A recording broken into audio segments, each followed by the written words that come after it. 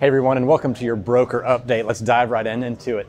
So we've got the outbound tender rejection weekly change map pulled up behind us. So the areas in blue here are the ones that are showing the biggest disruptions this week. You can see clearly that the northern tier of the country has had a lot of problem with capacity. The northwestern harvests are kicking off. Out here in the mountain prairie, it's always pretty volatile. And over here in the Midwest, we had a lot of disruption around Michigan and this area right here, but we also saw increased volumes in Ohio.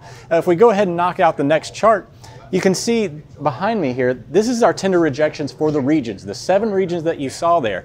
Up here, you see the Northwest, Midwest, and Mountain Prairie all increasing in rejection rates. That means you're going to see a lot more tightening capacity in those areas. Down here in the southern tier of the country, not so much.